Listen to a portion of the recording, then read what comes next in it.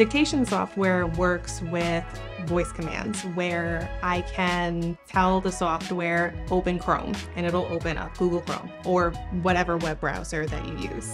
And then I could tell it to go into the address bar. There's a specific voice command for that. And I will speak whatever URL I want to go to or Google search.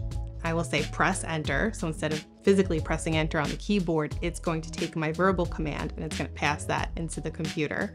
Okay, so here I was finally able to pick the pack size of 4, but it took quite a few steps. I tried to navigate through using the tab and that didn't work because I quickly lost track of where I was visually on the page because there was no visual focus indicator.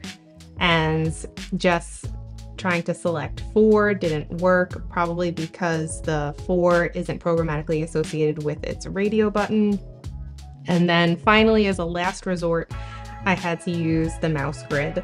So I had to pull that up and then narrow the focus down to finally get the mouse grid over that 4 that I wanted to select before I was finally able to activate it. It's very likely that you or someone that you know and someone that you love, friends, family, are going to need to use assistive technology at some point in their lives.